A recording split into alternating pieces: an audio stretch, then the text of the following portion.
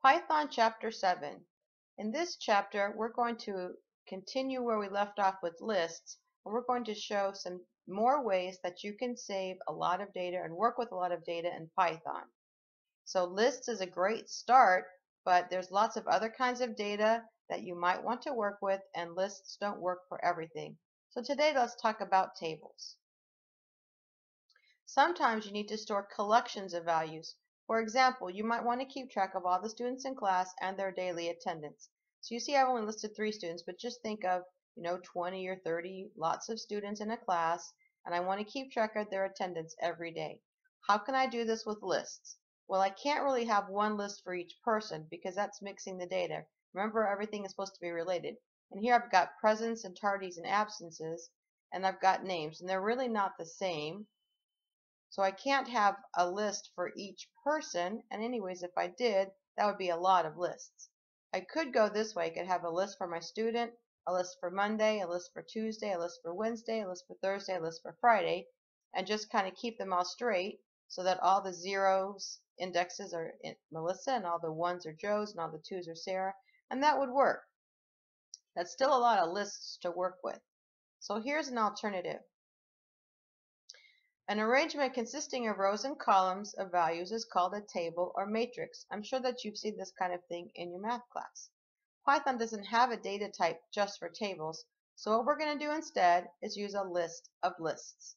So here I've taken the information and I've broken it down to I have one list for the students because that is different data, and then I have another list of lists for the attendance. So here is all the attendance for Melissa, the attendance for Joe, and the attendance for Sarah. And you can see that this is a list. So the first element is a list, the second element is a list, and the third element is a list. So I have a list of lists, and everything in this index 0 is for Monday, this index is for Tuesday, this index is for Wednesday, Thursday, and Friday. So it's all organized, and this way instead of having 6 lists, I really just have 2. One for the names, and then one for all the rest of the data that is related. To create a table or to print a table, we're going to use 2 for loops instead of 1. With one loop, we just had, with one list, we just had a column across. And now we're going to have rows and columns. So we're going to have a for loop for the columns and a for loop for the row. And we're going to nest them. So we haven't done this very often, and it can be a little confusing the first time you try it. So I'm going to be careful with the variable names I use, and let's just walk you all the way through it the first time of doing a list of lists, which we will call a table. Let's get started with our first program using tables. You want to go ahead and put your comment block at the top, and we are going to use random numbers to make our program execution go faster. Let's just talk about what's going to happen in main. I still need to have a list. This is going to be a list of lists, but I'm just going to give it one name. For this particular program, we're going to keep track of students and their test scores. So let's just say that you have a whole classroom of students, and they've taken several tests, and you want to show all the data like in a chart or table. So I'm going to call my list students, or let's call it scores. I'm going to use a plural because it's a list. It's not a rule, but it's a good convention. And I'm going to declare an empty list. And I'm going to also, at this point, ask them how many students there are and how many test scores. Now, I can do this anywhere, but I'm going to use this data in several procedures. So I might as well do it here, and then I can pass it in as a parameter to any procedure that needs it, or any function. So I'm going to ask them for the number of students and the number of scores. Number of students.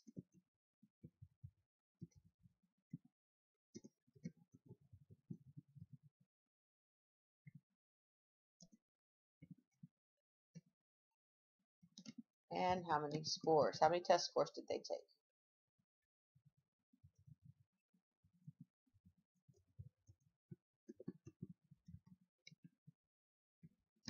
So I can use this information to fill my table and also to print. So let's just let's come up here and let's actually do a fill table.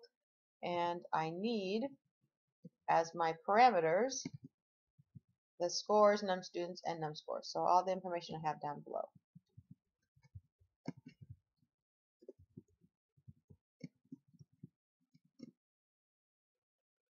Now I'm going to have two loops, and I'm going to use this as one of my ranges, and this is my other. When you think about your students, the students are in my rows, okay? And my scores are going to be my columns.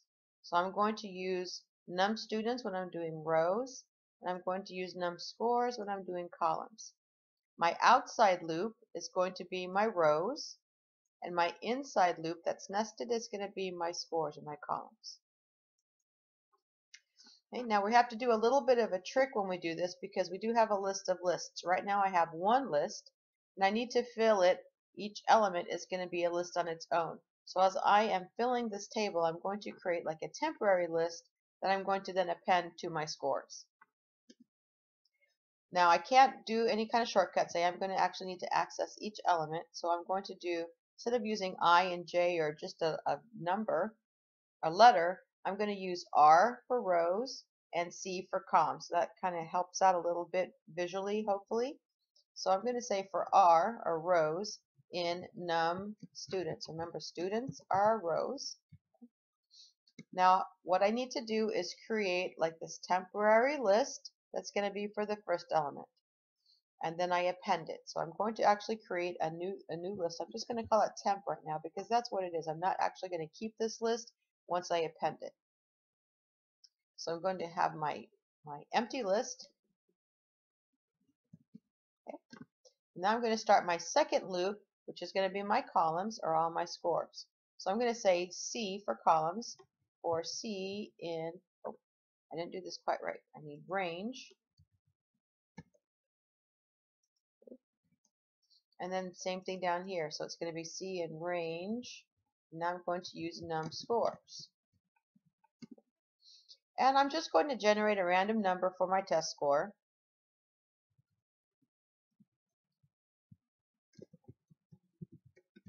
And I'm just going to use 1 to 10. I'm going to keep it pretty simple. We just want to work with tables here, not have actual real data. Once I have this number, I'm going to append it to my temporary list. So temp.append. And I'm going to do this for how many scores. So if they had 5 test scores, I will get 5 random numbers appended each time. So my temp is filled with my 5 scores for one student. Now that I have this, I'm ready after this for loop to append my temporary to my scores. It's going to be the first element. So I'm going to unindent.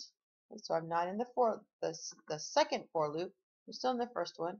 And now I'm going to take my scores and append temp. So I'm appending a list as my first element. Okay.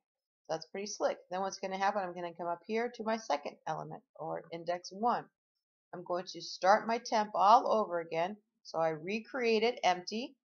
Then I'm going to fill it from 0 to however many test scores for the second person, and then I append it as a second element. Then I'm going to repeat this process for however many students I have. So I'm going to do a new temp list for every student, for every row. This is going to give me my list of lists. When I print it, I'm going to do something pretty similar.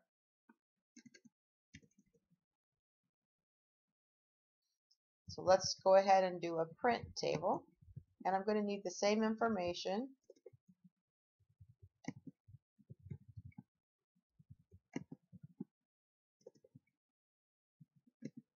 And I'm once again going to use 2 for loops. Now right now I'm not changing anything in my list, so I can use the shortcut, or I can also do it the long way. And I'm going to kind of show you both. I'm going to start with the shortcut because if you can use it, it saves you a little bit of time. So remember how we did a 4 item in my list? So I have 4 item in scores. But each item is a list. So I'm going to break it down with my second for loop for thing in item. So it's kind of just a slick little trick there. My item, for each element in scores, but each element item is a list itself. So I'm just going to break down like this. And then I'm going to print my thing I'm going to put my comma there so it stays on one line. And then after this middle for loop, the inside for loop, I want to print, so I go to the next line before I start the next row. And then, of course, I want to end with the print. So hopefully everything is all correct here. I will get a filled table and I will get a printed table. So let's go ahead and call these two functions.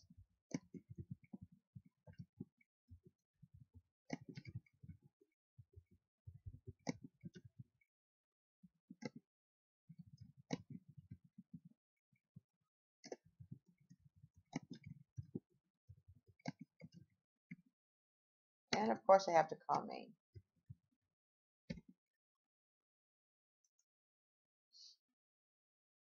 And I forgot to do my def, so there we go. Let's just start off with 3 students and 5 test scores. Okay, so there you see the first 5 test scores for the first person, 5 test scores for the next person, and 5 test scores for the next person. So it definitely did work. Now this isn't very user-friendly printout because everything's all kind of squished together.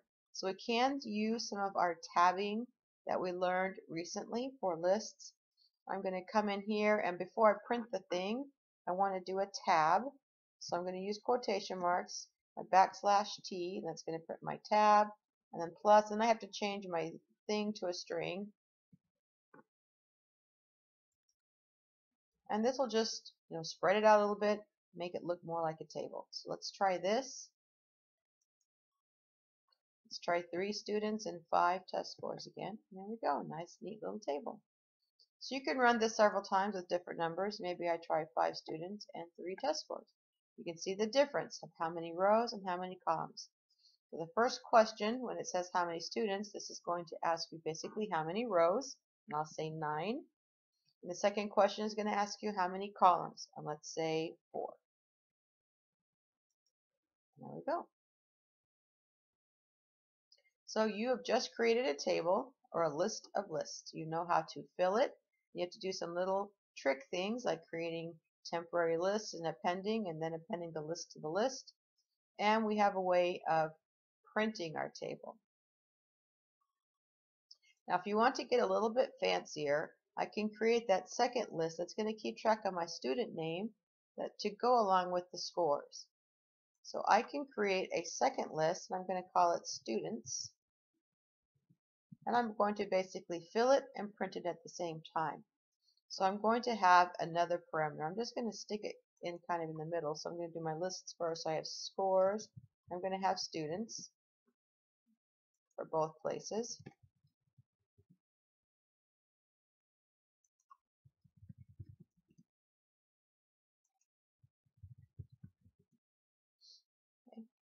Now when I am getting my rows, so each student, there's going to be 1 student per row. So I don't need it in this inside loop with the columns. I just need to do it one time with my rows. This list students is going to be just a list. So right here, while I'm going inside my outside loop, I'm going to ask for the student name. Now this is a string, so I'm just going to say name equals, and then input, enter student name. Okay, and then I'm going to append this to students. So students, and then my index is R, because it's which row. Actually, I can just append, and it will go to R. So students.append name. So this is going to fill my students with the name for the same row as all their test scores. So it's going to ask for the name, then it's going to ask for the test, well, it's going to generate random test scores.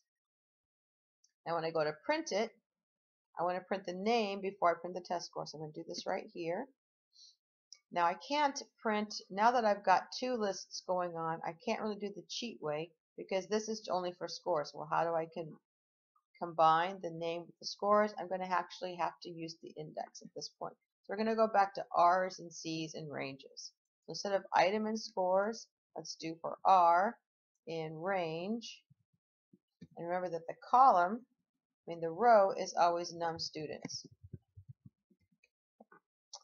And then here, I'm going to do C for column. and it's always range. And here for me it is num scores. The first thing I want to do is print the person's name. So I'm going to access the element at R. So I have students at R. And what I want to do with this is print it. So I'm going to say print students R. And I want to keep it on the same line. So I'm going to put my little comma there. Then I'm going to print all the test scores. So I'm still going to have print. I'm still going to use my tab. But instead of thing, now I have to go to my scores list. And I have to print what's at R and C. So I'm going to do my square brackets for R, and then right away with nothing in between, square brackets for C. So I've got two index elements to list here. Okay, still kept my comma, everything else, but I just have to access and say which row, which column. Okay, now hopefully if there's no errors, we're going to start with just small, so I don't want to type a lot of names, so we'll just say 3 students, and we'll say 5 test scores. The first name will be Anne, then we'll have Bob, and then we'll have Carl. Okay, and so you see their names and their test scores. So this looks very much like what we saw in the presentation earlier for attendance. This looks very similar, and you can run this several times and test it. Now one more thing we can do is maybe we want to put a heading across the top of what these numbers mean. So that'll just be one more thing to add to it. So before I start in here, or actually I could do it kind of at the same time, I want to just do a little dashes where the name is, and then I'm going to say like T1 for test 1, T2, T3, T4. And I can use R as my index here. So I'm going to start by just printing the little dashes. Okay. And then I'm going to do my tab, and everything else is going to work out just fine.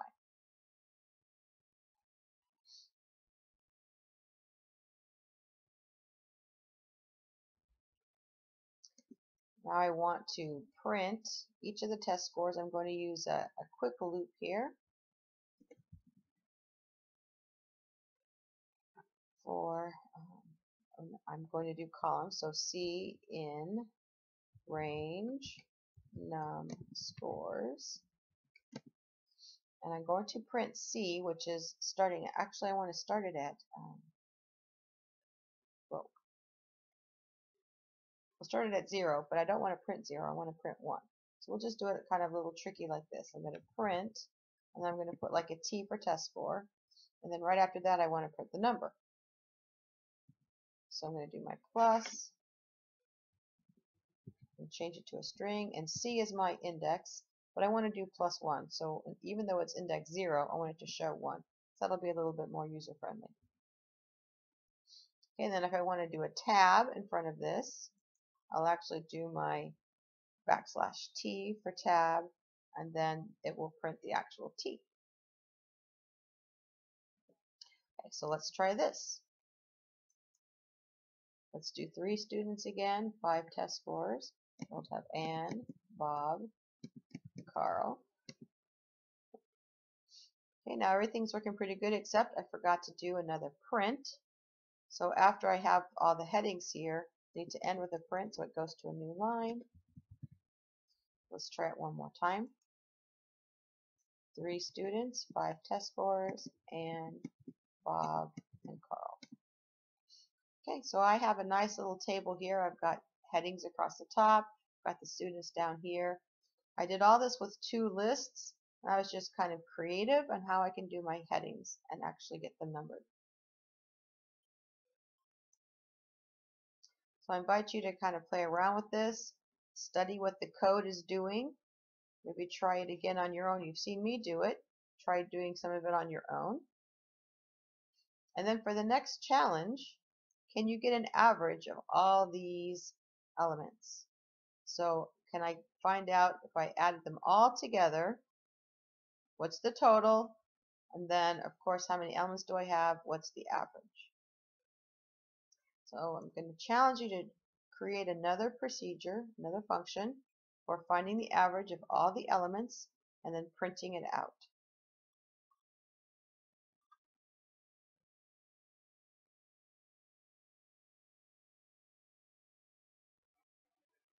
Now, if you've already worked out how to find the average, it might look something like this. Let's just run it again. And let's try 4 students and 6 test scores. And Bob, Carl, Dan, and everything looks great there. Here's my total, here's my average. I've got my function defined over here. I needed the scores, the number of students, and the number of scores. Remember to initialize your total to 0 before you try and accumulate it. And also remember, how do I get the total number of elements? Well, I can't add them as I go, so I can have a counter in here. But I do have a pretty good idea because I've got number of students and I've got number of scores. If I multiply them together, I've got my total number, so that's my count, and I'm going to use 2 for loops to get my, add up all my elements together. So once I have my total and I multiply these to get my count, I can divide them to get the average. So finding your average isn't going to be that difficult. Remember to initialize your total, remember to multiply to get your count, divide, and then just remember you have a loop within a loop to access each element of your scores and accumulate your total with that element. Now for an additional challenge, can you figure out how to get the average of each column? Get an average here, here, here, here. So here I'd have 6 averages. Or do you know can you figure out how to get an average of each row? So those could be additional functions. Kind of think about it, see if you can work it out, and we'll work on this again on the next lesson.